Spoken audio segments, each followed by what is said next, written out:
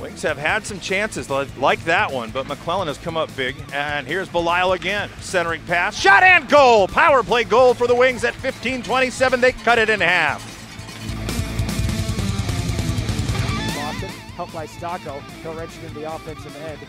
Taken over there by Green and Murray. Murray's pass intercepted. Stoneman right down the middle. Beautiful move. Stoneman, goal! Andy Stoneman!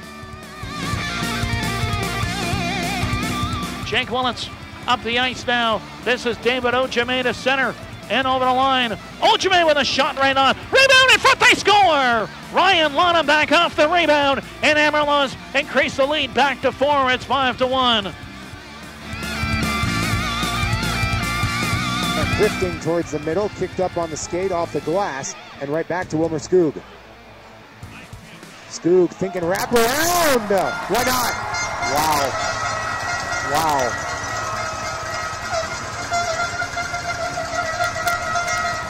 Yeah, and that would be what they call the old Michigan move, being able to take the puck up and